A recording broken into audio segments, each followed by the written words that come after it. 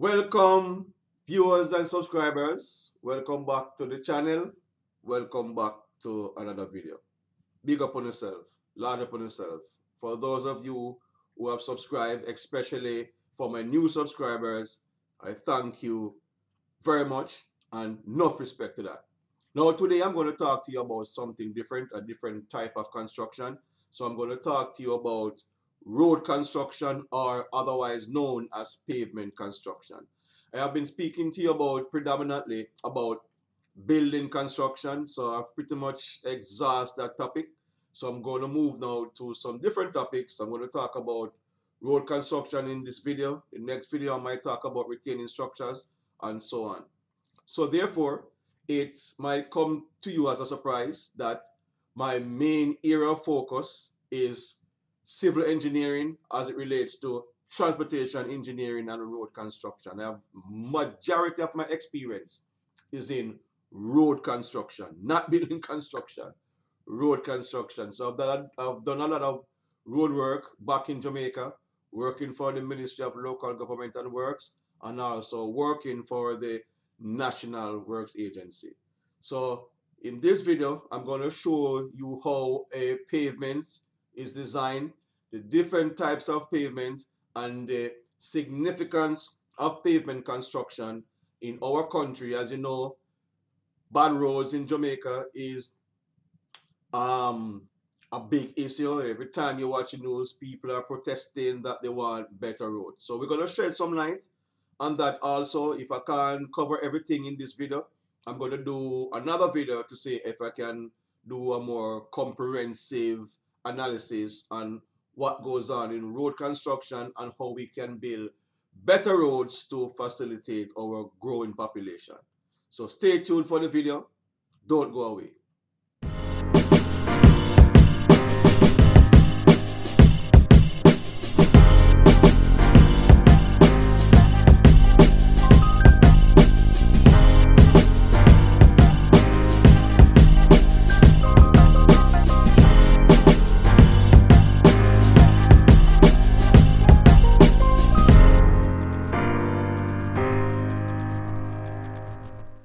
When it comes to pavement design, there are two different types of pavements. There are flexible pavement and there are rigid pavement. In flexible pavement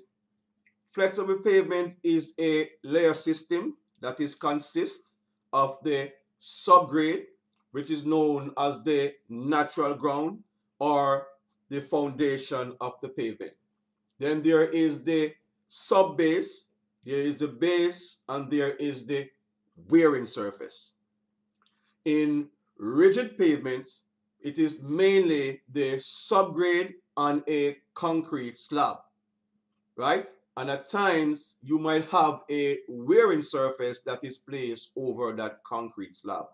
So I'm going to show you the different layer system of each of these pavements and explain to you the different function of these layers as it relates to flexible and rigid pavement. So I'm going to start by looking at flexible pavement. So what we have here is a cross section of a flexible pavement. So we have the subgrade, we have the subbase, we have the base, and we have the wearing course. So let me explain to you the significance of each of these terms. So the subgrade is the natural ground on which the pavement is constructed, and it forms the foundation of the pavement. So similarly to when we are constructing a building or any structure, the foundation, as you know already, plays the most important part. So the subgrade is there to carry the stresses of the pavement. Now, immediately above the subgrade, we have the subbase. And the subbase carries two functions. It serves as a drainage system for the pavement itself, and it's also used to strengthen the subgrade. So in instances when you have a weak subgrade, you usually the engineer usually introduce a subbase to strengthen the subgrade so that the pavement have adequate bearing capacity to carry the traffic load. Now, the base is what forms the modulus of rigidity of the pavement. So what the base does, the base carries the load or the traffic load or the fatigue or the stress of the pavement. And it is usually constructed with high quality material. So oftentimes we use marl and we ensure that the quarry that we are taking the marl from is being tested and the marl is good enough to form the base of the pavement. Because if the base is not good, the structure is not going to last. And it also used to spread the traffic load evenly through the various layers down to the subgrade or the foundation of the pavement. Then we have the wearing course. So the wearing course is what we use to provide a smooth surface for the pavement, right? So the wearing course is usually made up of high quality material. It can be bituminous material and it can be asphaltic concrete. So that is pretty much what the layer system is for the subbase. Then we have the subbase, the thickness, it ranges from 4 inches to 10 inches. Same thing with the base. And the wearing course ranges from 2 inches to 4 inches. So that pretty much is, in a nutshell, is what the flexible pavement consists of. Before I move on to explain to you what rigid pavement is all about, there's something important I want to add to the flexible pavement, and that's the thickness of your layer structure is dependent on the structure number. So what the engineer does, the engineer calculate the structure number, goes to a chart, and he can get the thickness of the different layer dependent on the structure number. So these dimensions here are all minimum dimension. They're 4 to 10 inches of your base and sub-base, they are just minimum dimension. Also, I want to point out that the overall thickness of your layer system of the pavement is dependent on the strength or the bearing capacity of the subgrade or the natural ground on which the pavement is going to be constructed. So the weaker your subgrade, the thicker your pavement. The stronger your subgrade, the less thickness you can design your pavement structure of. So always remember, and most of the problem that we have in our country in terms of our roads not standing up is because of weak foundation, weak subgrade.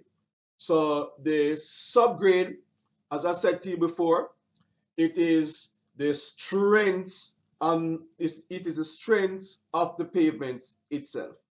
So one way how you can verify or you can know the strength of the subgrade, you have to carry out what is called a CBR test, the California Bearing Ratio Test. It's a test that was formulated in California in the United States to remove samples, soil samples from the sites where the pavement is going to be constructed, taken to the lab, and they carry out several tests to come up with the bearing ratio and as a result the strength of the subgrade.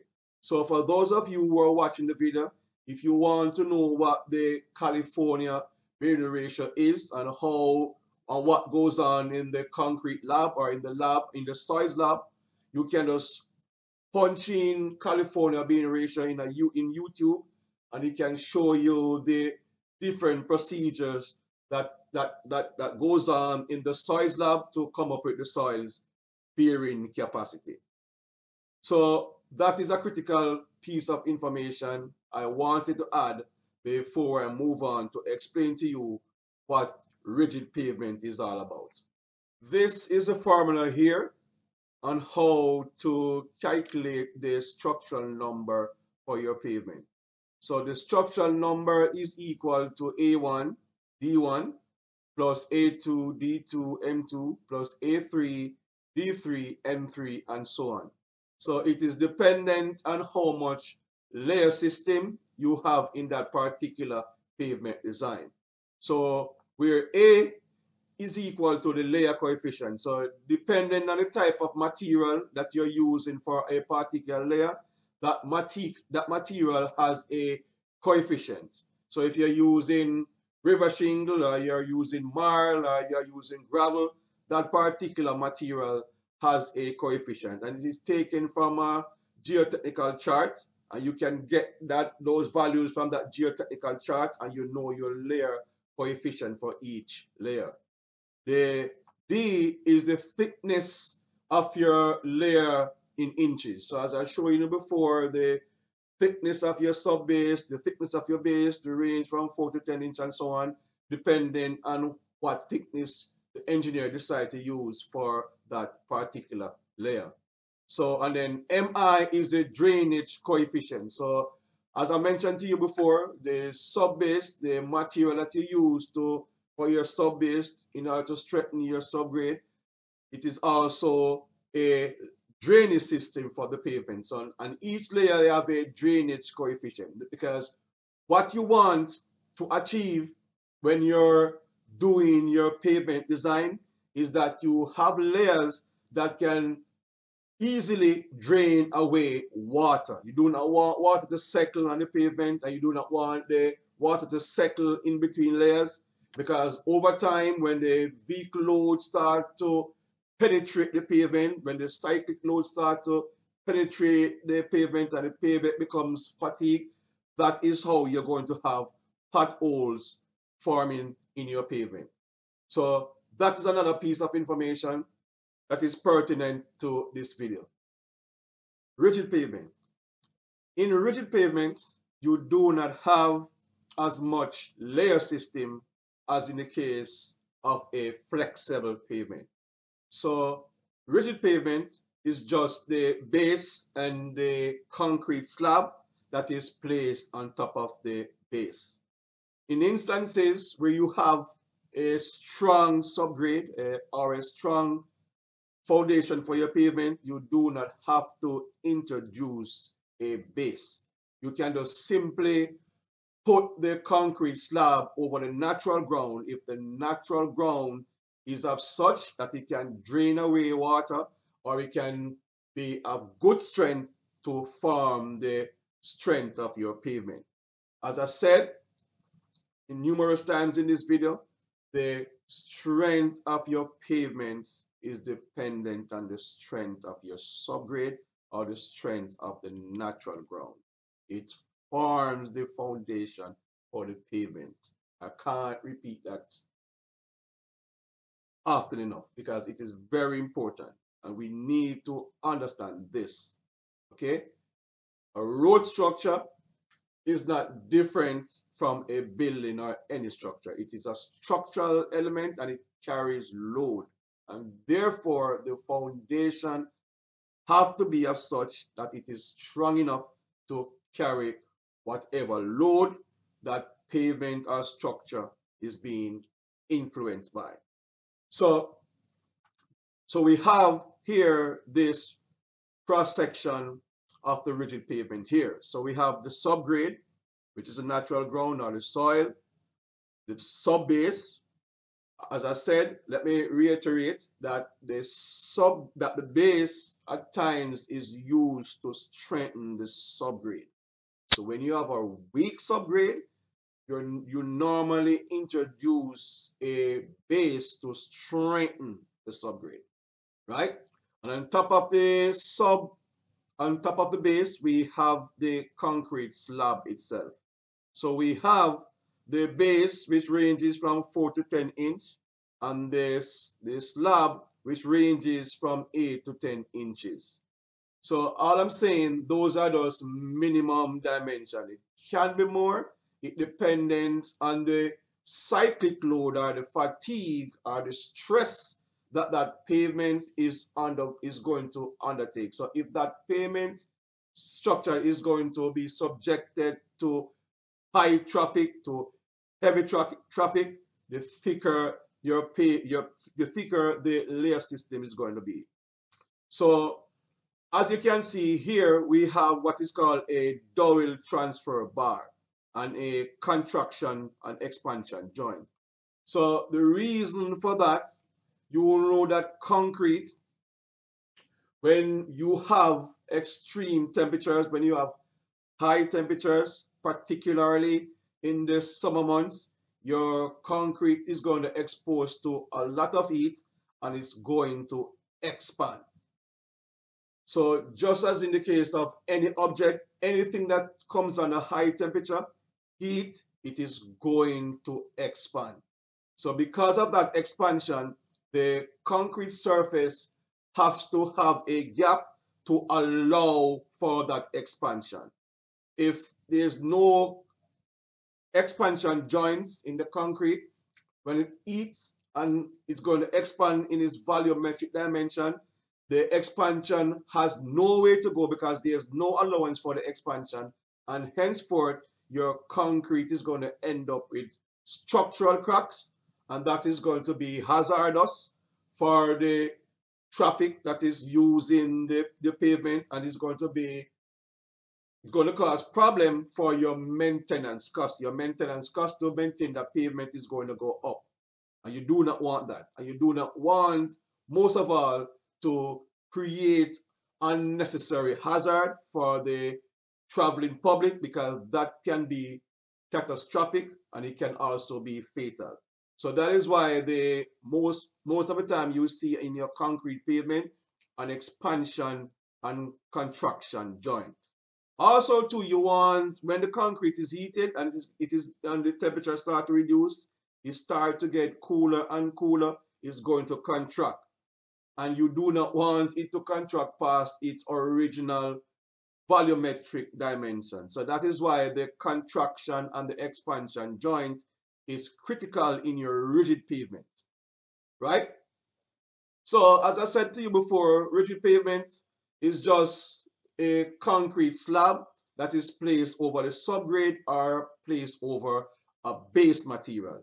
So in terms of reliability, I don't know which is better. I was told by an engineer before that concrete pavement lasts more and the maintenance is much more less.